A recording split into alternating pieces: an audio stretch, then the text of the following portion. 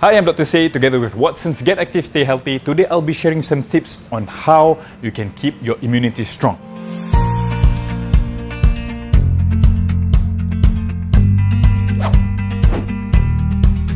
It is very important that we have a strong immunity nowadays due to our current condition.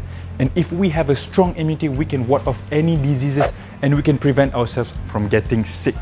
If you notice, as we advances in age, it takes longer time for us to recover, and usually from one sickness or type of disease could lead to other complications. This is because as we advances in age, our immune system drops. Eating a healthy, balanced diet is essential for a healthy immune system.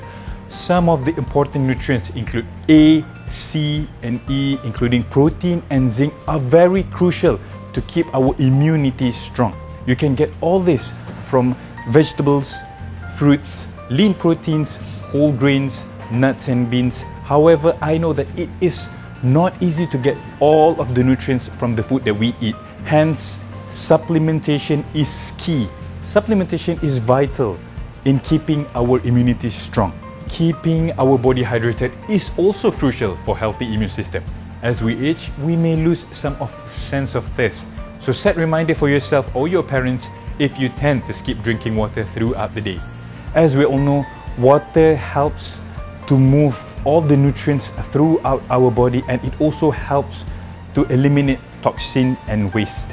When our body is well hydrated, somehow we do feel the energy and we do feel enlightened. Not only does water do good for our body, but it also do good for our mental and also physical well-being. Stress is also another contributing factor to our immune health.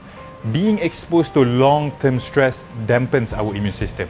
And you'll notice people who are under chronic stress fall sick often easily. Besides that, stress also causes us to have poor quality of sleep, and lack of proper rest lowers our immunity as our body don't get to recover properly. We can try activities such as deep breathing, meditating, or even yoga. Elders who are lonely, they can always connect with people that they love, express themselves rather than keeping it to themselves. You may also consider taking some supplements to help combat stress and promote better sleeping if you have insomnia.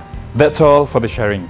Remember, do take good care of yourself, but most importantly, take good care of our parents, as they have always been there when we need them most. So this is the time for us to treat them like how they treat us. Thank you.